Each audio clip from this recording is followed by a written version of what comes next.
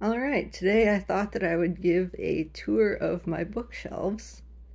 I'm just going to start off at the top, work my way down to the right, just show off all the different kinds of books I have. For the most part, my books are in alphabetical order, but there are some exceptions, and this right here would be one of them. Got a section of religious books on top, just because they wouldn't really fit anywhere else, and in theory, they're easy to reach. This over here is another example of a book that just has entirely the wrong dimensions to be able to fit on the shelf. So it's just lying flat up here. So starting off, we've got Animorph books. And this is the point at which you'll start to realize that my bookshelf has a good combination of books from childhood and my teenage years and books that I bought recently. Because I like to hold on to some things, especially when it comes to physical books. A lot of these for me hold some really good memories, and that's part of why I keep them around. And also when it comes to books like this, honestly, they just are comfort reads, you know? So those are just first because, like I said, alphabetical order. Which means our next alphabetical order is Jane Austen. Then here's another example of a book that's a memory, because it was actually a gift from one of my former professors. He does, or did at least, this thing where everyone who was in, I think it was his fiction workshop class, he would give them a book from his own shelf at the end of the semester that he thought that we would like. So that's one that I've always kept. Here's an example of one that I bought secondhand at a rummage sale. I've read it a few times myself. This is also a good example of just showing off. I've got a little library stamp there that I'm quite proud of. I haven't stamped all my books with it yet, but I am working on it. So down here, we've got some Ray Bradbury, Jane Eyre. That's one of my favorite books of all time. Da Vinci Code. Might interest you to know that I have a copy of that. There is a story behind that, and I'm actually going to be writing a blog post about it sometime in the near future. And here's my cat trying to make trouble.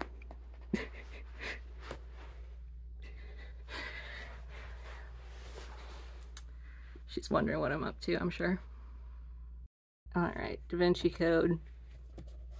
This is one that I read for academic decathlon back in high school. I still have a copy. Over here we've got some Roald Dahl books, again from childhood. This is a recent one.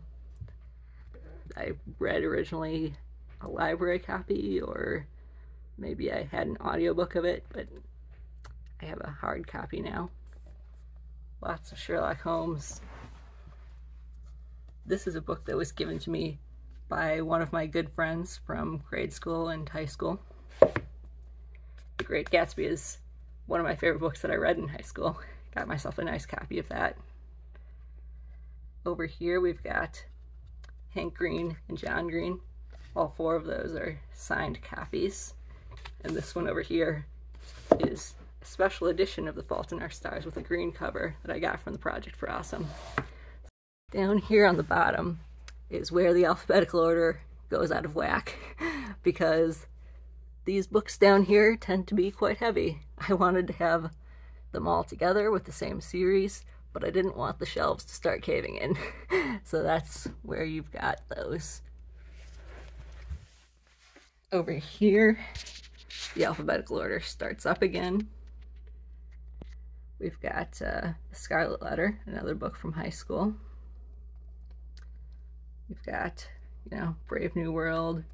This one's another new one, so is that one. And then we've got The Phantom Tollbooth, a favorite from childhood.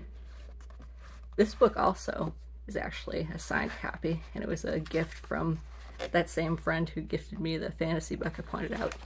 It's a little difficult to see because she used gel pen, but it's really nice.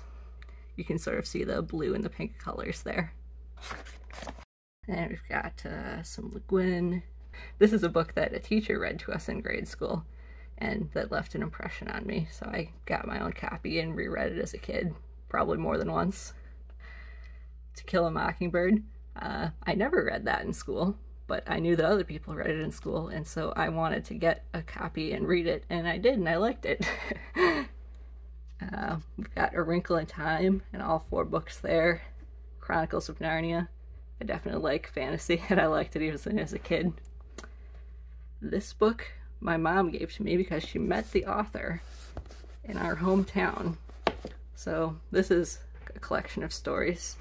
Door County is a place in Wisconsin, for those of you who don't know. That's where I live. So it's actually signed over here by the author of that one story. So that's also pretty cool. I really like the signed editions that I have. Not very many of them, so that makes them special. Bridge to Terabithia, much like that other one I mentioned, that a teacher read it to us, and I just fell in love with it as a kid. This is another one of my favorite books of all time, and this is the sequel of it. Other books by the same author, because obviously once I liked that one, I was like, I gotta read everything this author has, pretty much. This one is one that I also really love by him. There's a story behind this one also, and that is gonna get told in a blog post. But the short version is that I got it for free after entering an essay contest. So you can see here, it says that the book was donated, which basically means they gave it to me for free, I suppose. Because, you know, I'm not like a public library or anything that you would think about with like a sticker like that. But I guess that's what they had. Holes, another great book. This is the sequel, probably lesser known. I still liked it though. This is a book that I haven't read yet, but want to. I've really gotten into buying hard copies of graphic novels lately, because I feel like, you know, it's kind of easy to listen to an audiobook or like buy an ebook of something else, but I feel like when there's actually art there, it's really nice to have the actual paper copy. Black Beauty, that's one that I had as a kid and is carried through all the way through the years. We've got a nice collection of Tolkien here. Tom Sawyer and Huck Finn. I've got 3 books by E.B. White. Definitely love Charlotte's Web. I remember doing a book report on this one with a little diorama. Had a little plastic swan from like a McDonald's toy or something. Fun memory. And this is the very last fiction book in alphabetical order by author. Really great book if you guys haven't read that one. I think it's young adult, but it's still a really good one. But here starts the section of other types of books. Well, yeah, I say books. These are really plays here. This is The Importance of Being Earnest. These are 2 Shakespeare plays. And then we've got books by various authors. Short story collections. Christmas story collection that I actually inherited from my grandmother. Mystery stories, American short stories. And this is just a notebook that I have writing in. They'll see more of those down below also. As we get into the miscellaneous section, we've got literary journals. We've got a dictionary and thesaurus. We've got a nonfiction book about spelling bees. That's another nonfiction book about the Harry Potter franchise and sort of the online fandom surrounding it in the early years of it. We've got 1001 books that you must read before you die. And that starts the section of how to write type books, how to program type books. And here's the other section of notebooks and things that I have written in over the years. So just to pull back, I forgot to mention that I've got some non-book things up here too. CDs, video games, and some little sort of coffee table-like books, I guess you could call them.